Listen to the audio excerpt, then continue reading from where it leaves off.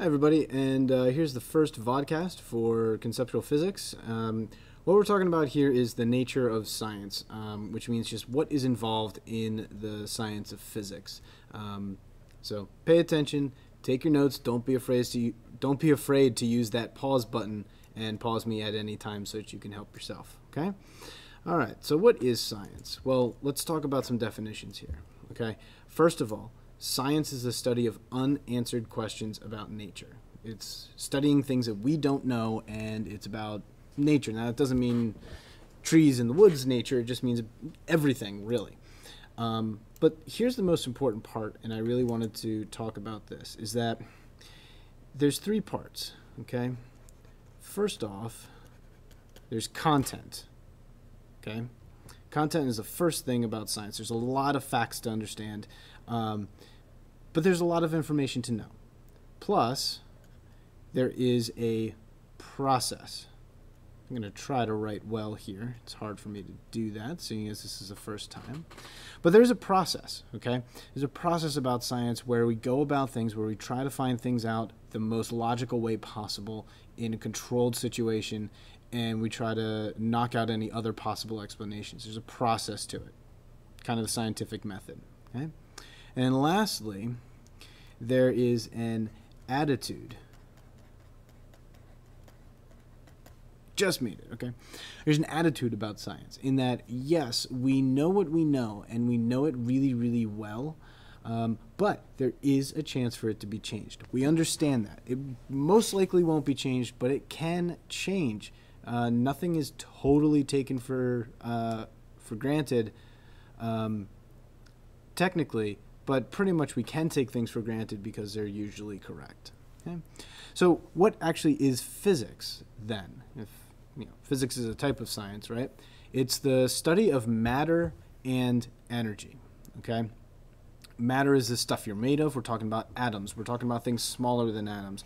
We're not talking about chemical combinations. That's chemistry. We're talking about atoms and subatomic particles and the like. And then we also have energy, which is energy given to things. It's things in motion. It's things colliding. It's the atom bomb, bombs, food, that type of energy. And so we look at how matter and energy actually interact between each other. And just think E equals mc squared. Okay? Big explosions when matter turns into energy. And lastly, for this part, we do also need to define math, or at least define it in relation to physics, how we are going to use it. It is a tool for us, okay? We use math to quantify and explain concepts. The idea here is that if you're a cop and you pull somebody over, you can go up to their driver's side window and say, yep, you going pretty fast, but you can't give them a ticket for that, because what is pretty fast? I don't know. But what you can tell them is, well, I saw you going, I had a radar gun and it measured you going 85 miles an hour in a 40-mile-an-hour zone. I will take your license. You can do that because you have quantified it. You have a representation that's not just an adjective. It's a definitive number. That's where math comes in for us. It also allows us to calculate different equations to allow us to understand relationships between concepts as well. All right, so let's talk about this process. Let's talk about the scientific method. Okay, what is it? Well, the most simplest explanation is that it's an effective way of answering scientific questions. Okay? Scientific questions. It's got to be a scientific question. Okay? All right. Now, people usually say there are steps to the scientific method. I don't want to subscribe to that because they don't always go in the same order. Okay? You or a scientist might identify the problem first and then research and make a hypothesis.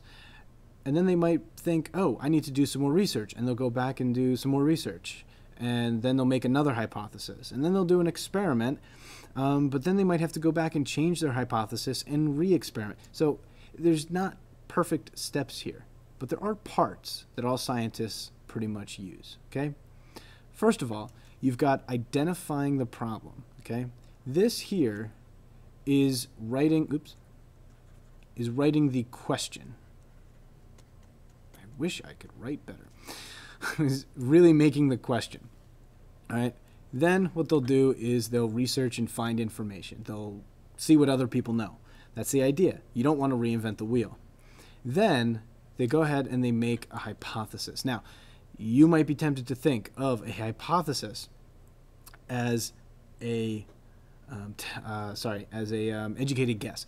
Don't use that anymore. That is old school. That is middle school. That is elementary school. We have a more nuanced version of that. A hypothesis, and this is why I'm writing it. A hypothesis is a testable prediction. A testable prediction.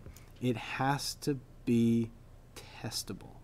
You can't test certain things. It's got to be something that you can actually test. Okay? And it's got to be a prediction. You have to be able to see if it's right or if it's wrong at the end. Okay? Also, down here you've got, okay, so we figured out what the problem was. We did some research. We made a guess, I guess. I don't want to use guess. We made a testable prediction about what the answer is to that question. So then we talk about the experiment. Now, the experiment is the fun part, as most people think about, okay? Now, the independent variable is the thing that you change. It's independent of anything else. It's what you change, okay? That would be like your parents. Your parents are independent, okay? Now, let me explain that in the next part. See, a dependent variable is what changes because of the independent variable changing. You are dependent. Okay? You are dependent on your parents. Okay? That's why it's dependent. It changes because of something else. Whereas things that are independent don't change because of other things. Okay? You are dependent on your parents providing you resources. Okay? Also, during an experiment, you want to make sure that you have lots of constants. Those are factors that stay the same no matter what. Okay? We're talking temperature of everything. We're talking about the amount of water you give a plant that you're experimenting with. We're talking about